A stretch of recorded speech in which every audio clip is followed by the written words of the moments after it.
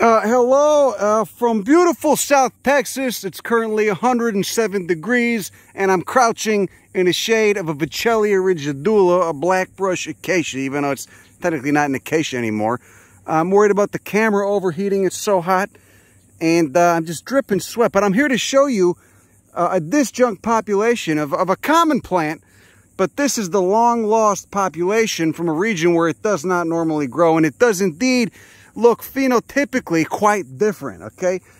The plant I'm here to show you is this guy right here, the Candelaria, okay? Euphorbia antisyphylitica, looking like little green straws poking up from the calcareous floor, the calcareous sandy floor of the matorral of the thorn scrub. Now, you know, anytime you get a disjunction like this, you gotta wonder why and how the hell did it get here. One theory for this is that it was possibly brought here by indigenous Americans, however long ago, you know, thousands of years, whatever. It does produce prodigious amounts of wax on its stem. We'll get some right here. You can see there's a bunch coming up beneath the black brush. It does produce prodigious amounts of wax on its stems, and it was used for soap making at one point. The species epithet is antisyphylitica, though I don't think it actually has any benefits for syphilis. But I invite you to try. Oh, thank you, brother. Thank you. But you know, how did it get out here? That's what we want to know. And it will root pretty readily. This entire property is due to, you can see it's leaking the milky latex. All right, like many of the Euphorbia species do in the genus Euphorbia. We got our old friend Tasahio, mean as all hell out there. Don't want to brush up against that guy. But anytime you get these disjunctions, you got to wonder, how the hell did it get out here? All right. It was used for soap making. It was used for the wax. You know, up until 80 years ago, shit, they still use it for wax in parts of Mexico. But it does. It looks very green compared to the West Texas and Coahuila populations, which have much more of the wax and much more farina. They got that thick kind of whitish cuticle on them, makes them look blue. But these populations, you could see them growing. They're only growing in the shade, like a lot of things do. They don't want to be out in the open. This is just a lot more green. Is it just environment? Is it just phenotypic plasticity, or is it because of this population's had enough time to diverge genetically and morphologically, in turn with this much more humid climate than West Texas? They get more rainfall here than West Texas. It is hot as balls, though. Look at this. All this is about to be cleared for solar panels. You can see over there. Seems pretty fucking short-sighted to me. Look at these. You get these gravel beds. Brought here, you know, 1 million years ago by the fucking river. Vouchelia rigidula, cornerstone of the ecosystem. Senegalia berlandieri. See with those feathery leaves? See that? How do these fucking legumes do it, you know? How do they do it? And with us today, our guide who helped us get out here, my friend Benny, a gentleman and a scholar. He's gonna take some, he's gonna move it to preserve it, basically save it. And I wonder too, I mean, I bet it would be the case, but if you looked at the, you know, if you looked at this, genetically analyzed the DNA, you'd find it was quite far removed. There'd been enough divergence, molecularly speaking, between this and the populations from much drier areas of where it grows, like the populations in West Texas and Coahuila, etc. Okay, hold on. This plant really confounded the hell out of me. Its occurrence here is very odd, and the habitat that it grows in and the way in which it grows is very odd as well. So I had to consult my resident Euphorbia expert, Nathan Taylor, and he filled me in on what's going on with this species. Turns out there's two morphologically distinct populations of Euphorbia antisyphylitica. One to the south of where I am now in Mexico with erect cyathial bracts, those little white-looking, petal-looking things that you see here, and the population to the west with spreading cyathial bracts. Now, this morphological distinction can actually be mapped, and that's what Nathan did right here. You can see the red dots are the erect cyathial bracts, and the blue dots are the flowers, the plants that have flowers with spreading cyathial bracts. Now, this doesn't tell us how this population got here, but it is quite likely it was a human-assisted dispersal, and as the flowers on this population do have erect cyathial bracts, it does tell us that this population came from further south rather than from West Texas. So it basically was transported here by Native Americans who brought it across the Rio Grande, put the plants in the ground here, to use as stock plants for food or for the wax or for soap or whatever they were doing with it. It's pretty goddamn interesting, and I love thinking about dispersal events like this and weird disjunctions. Anyway, go fuck yourself. Back to the video. So there you go, Candelaria, Euphorbia antisyphylitica. You can see it's just growing in the shade like everything grows here, growing in the shade of the taller legumes. And the Sideroxylon celestrinum, good fruits that produces too, which is remarkable. There's a lot of toxic stuff out here, but the Sideroxylon makes good fruits. Nice cicadas to Serenaeus. There's some nice fruits in this guaiacum too. Guaiacum angustifolium, Zygophilaceae. The creosote family. Look at that. You see why they call it the honey mesquite. You see it's got that resin bubbling up. Anyway, you can see this Euphorbia, the Candelaria, it just spreads by clones underground, spreads clonally by the rhizomes, sending up new shoots. And so that's why it transplants pretty easily. So hopefully we'll be saving a bunch of it, because they are going to just demolish the shit out of this property. All this stuff. It's some of the most pristine thorn scrub I've ever seen in my life here. I mean, look how thick it is. This is what a lot of South Texas looked like back in the day, before you started demolishing stuff for the Panda Express. Why do I always single out Panda Express? Huh? Just because it gave me diarrhea that one time 5 years ago? Am I being unfair to Panda Express? Are they going to sue me for libel? Maybe they'll hit me up for a sponsorship at some point. Look at the distal ends of those photosynthetic stems. See how they get that kind of red pigmentation, protecting the plant. Remember, that red pigmentation acts like melanin. It's anthocyanins, protecting the plant, the new growth of the plant, that new tissue, from the harsh sun. And that sun is indeed harsh. I can't imagine being stuck out here, having to walk for 20 miles. I'd fucking die. I mean, it's January, it's hot. It was 80 degrees on Christmas last year. What's it like here in July? This is what it's like. Thank God. Jack's in a car, eating some beef jerky. We got him chilling in the AC. I'm out here filming. Benny's digging some up. But, it's just really, really insane heat. And the humidity makes it that much harder. As you go west a little bit, it starts to dry out. And that's where you start seeing more of this plant growing naturally. But again, those populations, like in West Texas, Presidio County, this stuff is blue. It's almost white. And you could see here, it's just a deep, beautiful, verdant green. Jack, I figured I'd put you in here just to give credit where credit's due. You did come along for the ride, all right? You look at me like I'm an asshole if I ask you to get out and walk around with us. I know you hate those spines, but anyway, we'll give you more turkey jerky when we get home, okay? Anyway, so how do we know this plant was growing out here? Well, this is private land. It's very remote. It's out in the middle of goddamn nowhere, and the fact that the thorn scrub is so pristine is a good indication of that. God, you can see, look at the damage the pigs have done. See, this is all feral hog damage. You can tell. There's a beautiful Acacia rigidula, now Vauchelia rigidula in fruit. A very important tree ecologically. It's such a beast that can weather this heat and the soil and thrive here. Very important when it flowers earlier in the season, in the spring. So there was a guy who made an herbarium collection of this in the 70s and accessioned the herbarium voucher, just a pressed plant on a 11 by 18 sheet of paper, and put it in the herbarium at Pan American University. Now it's UTRGV, but it was then called Pan American over there in Edinburgh.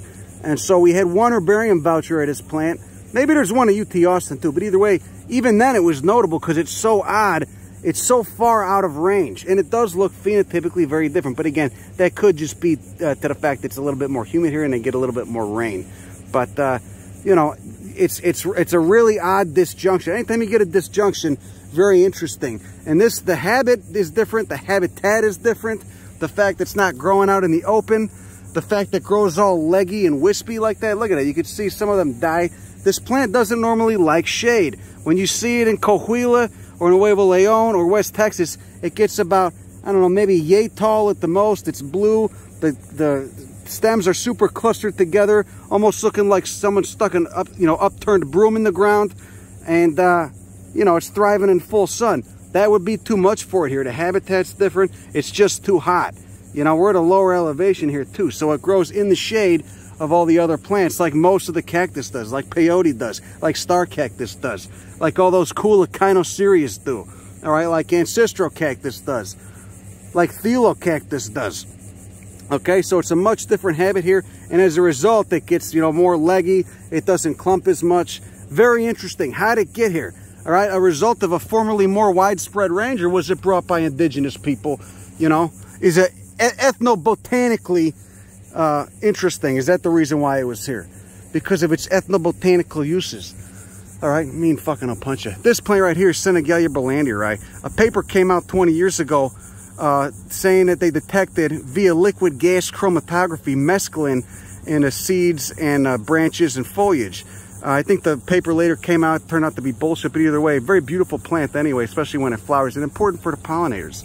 Look at that. Look, multiple stems, very leggy. Another wonderful member of the legume family Fabaceae. They got those nitrogen-fixing bacteria in the roots. That's why all the legumes thrive in these really harsh conditions, all right? Whether it's Vauchelia rigidula, Texas ebony, Ebenopsis, or the Senegalia berlandii. Look at that beautiful white stems on it too. You get a really cool cactus called the Echinocereus poselgeri that grows, you often find growing up in the middle of these plants, along with the mesquite. And the stems on that Echinocereus don't hurt when you brush into them. They kind of just help it camouflage. You know, they help it blend in with the white stems of the Senegalia and some of the other legumes. Beautiful. I love these goddamn. I love the Senegalias. Forget what the common name is here for it. But look at this. See that? So it grows up. It only survives, you know, when it's got something to grow under for shade. But then it also doesn't really like shade too much. So then it just ends up dying back and getting all wispy and what the shit. Make up your mind. What do you want? You know? Oh, that plant in the back. This is a really toxic one. Karwinski. I think they changed the genus name. It's in the buckthorn family. You can tell by that vanishing on the leaves. Super toxic. Eat a couple of those little purple berries when they come out. You might die. Look at that. See, this is growing fully exposed now because all the pigs ripped up. The pigs come for the prickly pears. Rip all the shit up. This is growing fully exposed now. And it kind of looks like shit. Well, it looks healthy. It looks kind of more how it grows in West Texas. More clustered together. Doesn't get too tall. But you could see there was once shade. But probably before the pigs took the prickly pear down. But see, it gets all wispy. It dies back. God, it's so odd to see it growing like this. And it's so odd to see it in this kind of habitat. Again, where it grows, just, you know, open desert. None of the thorn scrub. Yeah, just coming up. Growing intertwined probably with the roots of this Vauchelia rigidula. Ha! God, that's weird. How fucking cool. How'd you get here, huh? How'd you get here? Zyphus obtusifolius, a stem photosynthetic buckthorn. I love this plant too, even though it stabs me from time to time, you know? I guess you could say that about some friends too. Just kidding. That's true, you're in an abusive relationship. Get out. So we're digging this up because this whole property is going to be demolished for a solar farm. But you can see how it spreads by rhizome. I don't know if you could see that in there, but you could see that thick, see it's got that thick lateral root, that thick rhizome. So I wonder, just wondering if these are all the same individual, just spreading by clone, just one massive population, or if there's a couple genetic individuals, probably a few genetic individuals. But if it was all one clone, that would speak more to the fact that it was probably brought here by people, you know, hundreds of thousands of years ago. God, the fucking pigs, look at that. Just digging up. See, I don't dig. I'm not that messy when I dig. I guess maybe if I was digging with my snout, maybe I would be. But, God, they're really bad. The feral hogs here are really bad. Put them down. Anyway, there's, you can see it's got a new side sprout coming out. See that? Not even any chlorophyll yet because it hasn't been above the surface of the ground. But the surface of this sandy soil, weathered from sandstone. It's about, I don't know, what is it, Cretaceous? It's quite old. Eocene sandstone, maybe? Find tons of petrified wood in here. Oh, there's a breeze. That's nice. First time today. You can see that lateral root. Again, probably just a massive clone. God, I can't get over how weird it is to see this plant growing like this. Okay? I feel like those exhaust fumes are getting to me. Imagine that. Traveling along the river 2,000 years ago, carrying some Candelaria in your satchel. You know, your family gets to a new spot. You know, right along, it was probably the Pleistocene. It was nicer to be here. I mean, it's still nice, but you know, I do feel like I'm kind of gonna die right now. I'm dripping sweat. And so you just plant a new little farm of Candelaria, because you know, you could use the oils and the waxes and what the shit. I do wonder exactly what they used this for that long ago, you know, 2,000 years ago. Maybe the people that put all those paintings over there in Seminole Canyon, they were eating peyote, they were taking a wax from the Candelaria, right, they were hunting the deers and whatnot. Life was probably idyllic back then, all right? Of course, I'm totally talking on my ass. It probably sucked them anyways, too. People lived to be like 25. 30 years old made you an old man. For 15, 20,000 years, people lived there. In a thorn scrub. At one with the thorn scrub, not trying to turn it into fucking Panda Express and Jiffy Lube.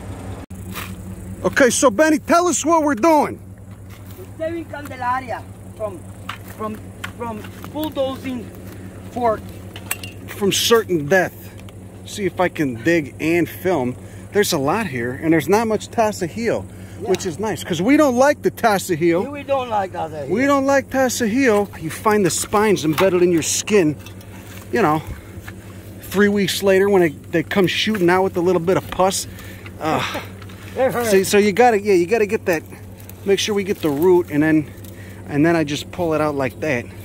You know, otherwise, because if you just tug on it, you might rip that taproot. And that taproot is where the juice is. They get the carbs stored up so they can send out another root. So, God, it does look so different from West Texas. Such a different habitat. Here, give me this to hold this. The Candelaria rescue operation. Now, Benny, why do you want to save the Candelaria? Because it's very rare out here in Texas. This is the only place I've seen it that grows. Like, I never seen it until I've been in this property. And I was told about it. And you grew up out here. You grew up out here. You've seen all the stuff. You know all the plants. You know where to find the deers. Find everything out here, but except this. I'd never seen it anywhere. When was the first time you saw this? When the property owner told me they were gonna move it, and she was worried that he had a little bit of Candelaria that was so rare. When you messaged me about it. Yeah, when I told you about it, remember? I told you they were gonna.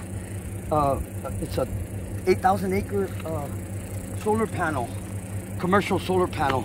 They're gonna destroy the whole 2,000 acres out here, and there's a lot of plants out here that need to be saved. There we go. All right, I'm gonna go throw these in the truck. Yeah, I think these might be all the same clone, just spreading here via rhizome for the last 10,000 years. Who knows? Ah, shit. Tasajillo. God damn. Look at that big. Look at that. Look at that lateral root.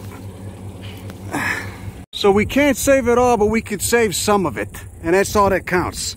Right? You got 2 buckets. You know, I think the reason it grows in the shade out here too, it could be because of the humidity, which then influences the nighttime temperatures. So it doesn't cool off at night as much here as it does in more desert environments. Because this isn't really a desert. This is just subtropical, seasonally dry thorn scrub.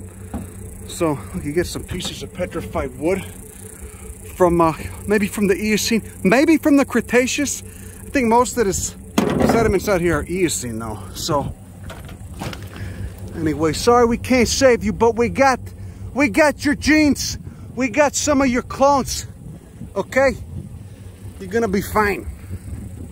Look at all the goddamn echinocereus. Look at that, just like little ropes, little green ropes growing in the shade of the mesquite. God damn. See how it just grows prostrate on the ground like that. Echinocereus pentalophus. And everything's growing in the shade. See that? The Cactus, the Mammillarias, the Coryphantha acromeris. It's just too hot out in the open. And I guess it would probably get stomped on by javelina too. You see all the lichen on the ground? See that? Huh? All just starts photosynthesizing. Turns green, well, not green, but it lightens up. It's not so crusty, you know, when it's a little bit cool, well, a lot cooler in the ground this way. You get some moisture. So that crust holds the soil together. Look, you got a nice little mammillaria hyderite right there too. Just sinking into the ground. Kind of yellowing though. Looks like it's getting too much sun. Again, it just doesn't cool down enough at night here for stuff to be able to grow open exposed, at least any of the cacti. Maybe the prickly pears, but Hamato cactus, set of spines with those recurved spines.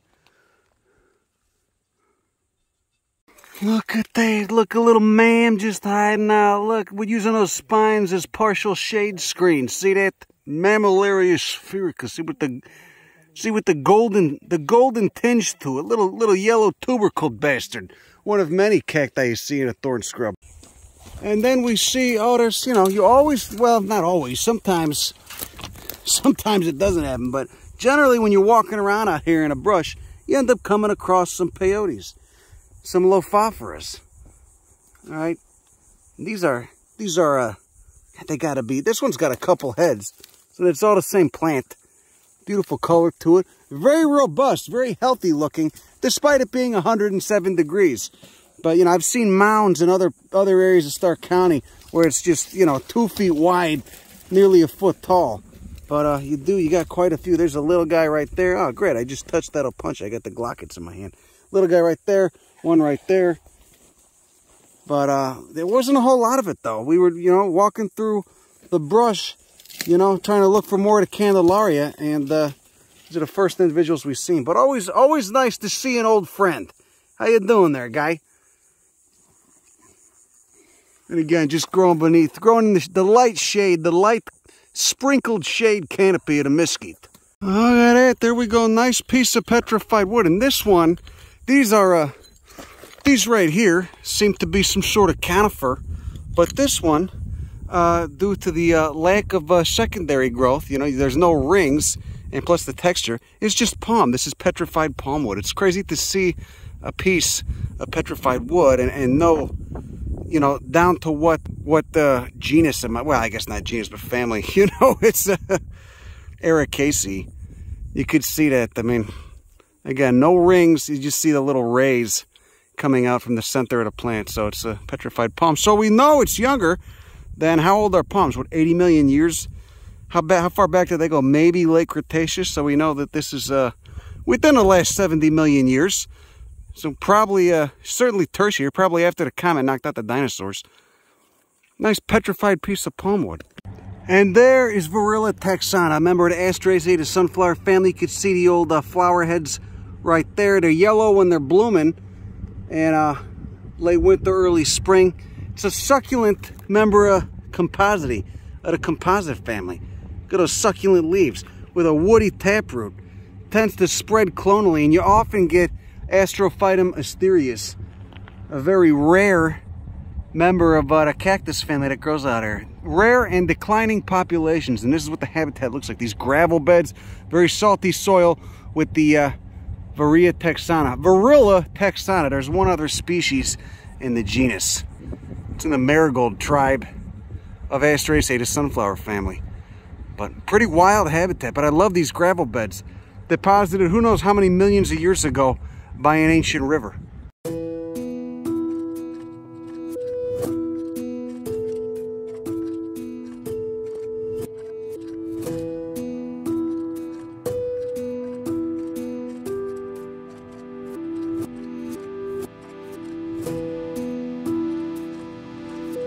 As we continued to traipse along on this massive property, we encountered some of the most pristine thorn scrub that I had ever seen in the region.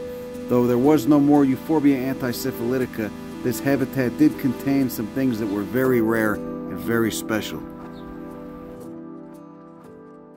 So now coming up on a little hill, you could see we still got those gravel beds. We also have very much larger pieces of petrified wood in there. Looks like maybe this is still the palm wood, I can't really tell.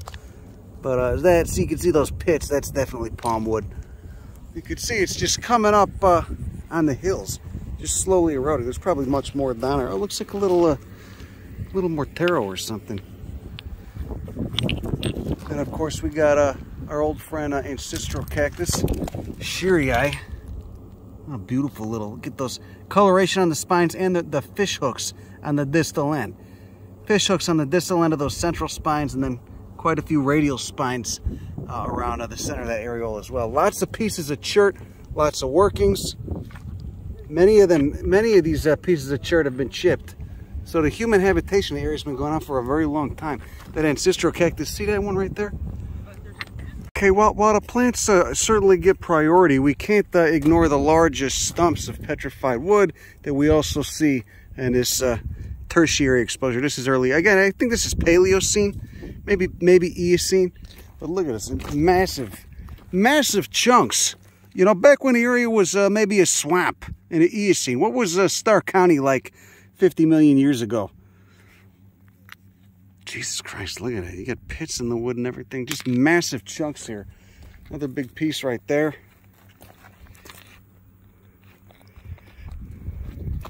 And yet, oh look, you got a giant piece down there too. It's so hot, it's distorting the camera. I'm surprised this thing isn't shutting off yet. And of course, there's big chunks right there as well. Oh yeah, look, we got a big old guy right there. Just giant logs, just entombed in all the Eocene gravels and whatnot. Look at that. See them big pieces right there? There's so much just eroding out of the wash. Look, this piece looks fibrous still. Looks like it may have decayed a little bit before it was silicified and permineralized and whatnot. There's just little chunks of wood just everywhere, just all up and down this arroyo. Oh, Benny found the point. The first one ever. There's another.